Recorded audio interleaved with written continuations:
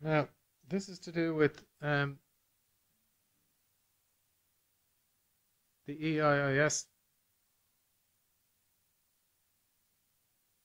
And the EIIS, which is formerly the BES, um, the EU have been looking at this, and they expressed concerns that it was capable of being used and abused by friends and relatives. So what they're now doing is they're saying that there's nothing wrong with people getting EIIS relief, but they mustn't be connected with the company.